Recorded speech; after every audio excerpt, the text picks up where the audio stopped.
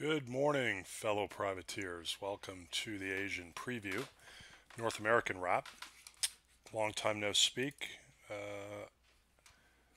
Took about took a few weeks off, and just kind of getting back into the swing of things.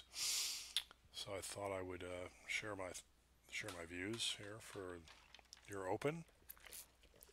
We're really just awaiting this Jackson hole on Friday and the comments from Powell. As you can see here, I got the Eurodollar daily chart up. It's had since that hammer low we made on the 15th. It's had 1, 2, 3, 4, and today was a fifth bar up. We're getting close to. Hold on a second. What do we get up to? Yeah, 126.23 was a high today. Getting close to this old daily high at 116.28. I do have some good confluence of Fibonacci confluence. Let me draw it here. Update these charts. It comes in around 116.45.50 area, right in here. Two Fibonacci matches. So looking to sell that rally. I think a lot of this has just been dollar selling. Take a look at the DXY. We had a decent up move here, and it's definitely retracing after failing up here at 97. It's retraced like $2, and we're actually just took out some of these daily lows. This is a bigger support though, 94.10. I'm sure a lot of you read about the positioning in short euros and short British pound going into toward the end of last week, and you can see here just over the past 4 or 5 days, a lot of that positioning has been reversed, and some of the market intelligence we picked up the past 2 days, they were saying that it is indeed just dollar, euro short covering, British pound short covering, and nothing more. So we still like selling rallies in euro, the pound, Australian dollar, even Kiwi that has had a decent bounce. We do like selling these rallies. The old breakout, if we go back to the euro chart, the old breakout was through 115.10. So there were a lot of stops there yesterday, and once we got back above 115.10, it pretty much shot straight up. Liquidity is still a premium this time of year. We've got some of the market is back, some of the U.S. market is back, but it seems like the Europeans are still on holiday. So liquidity is definitely a challenge, and I think these moves got overextended on both sides over the past month.